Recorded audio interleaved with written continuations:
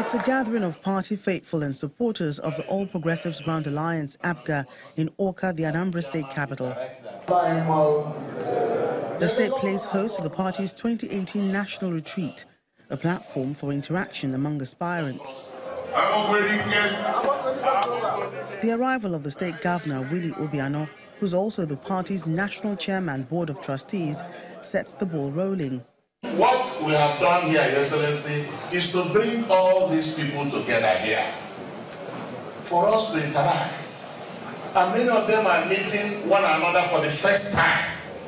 This retreat provides a good opportunity for all aspirants vying for various political positions to bond together and strengthen human relationships.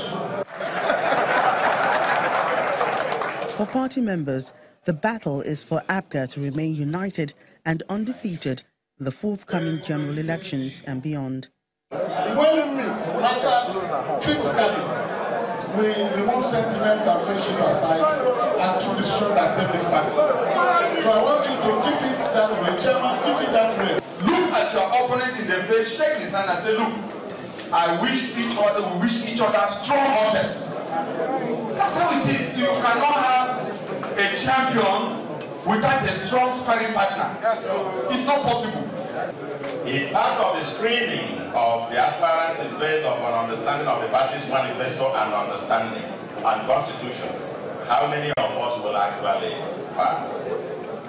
The intent of these questions is to nudge you to convince yourself that you are motivated by a higher purpose and that you are not just a political hustler or a mercenary. Governor Obiano reassures the people of his commitment to ensure free, fair and transparent primary elections. This coming primary is not a primary to come and share money. If you share, they will use a big container to take your money, but they will do the right thing. I'm telling you that. Then secondly, this primary is not to parade talks.